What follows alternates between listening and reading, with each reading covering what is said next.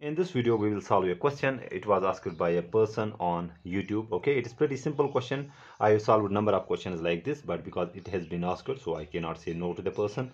Question is given a firm's demand schedule is P is equal to 200 minus 2Q. This is our inverse demand function. P is the price and Q is the output. And its total cost function is TC is equal to 2Q cube minus 14Q square plus 222Q, that is 222Q plus 50. We have to find out the total revenue, marginal revenue and profit. Okay, so let's go one by one.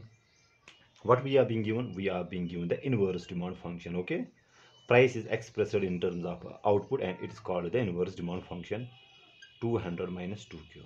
Okay, to find total revenue, and we know total revenue is simply price into quantity. Okay, price function is being given. Okay, so in place of P we have this stuff. We have 200 minus 2Q. To this we multiply by Q.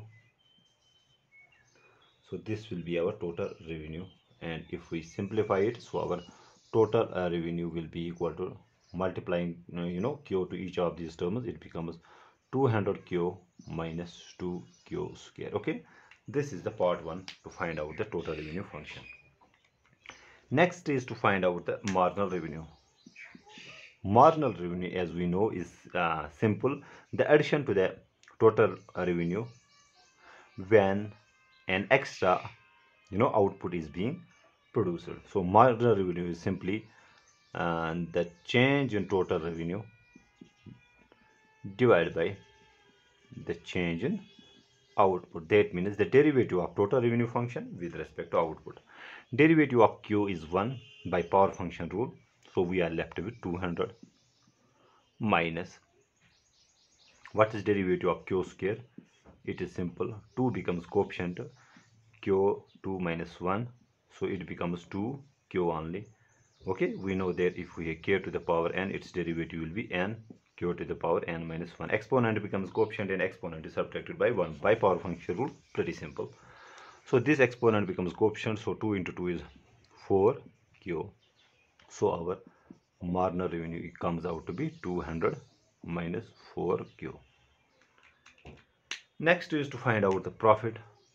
Okay, we know profit is simply total revenue minus total cost.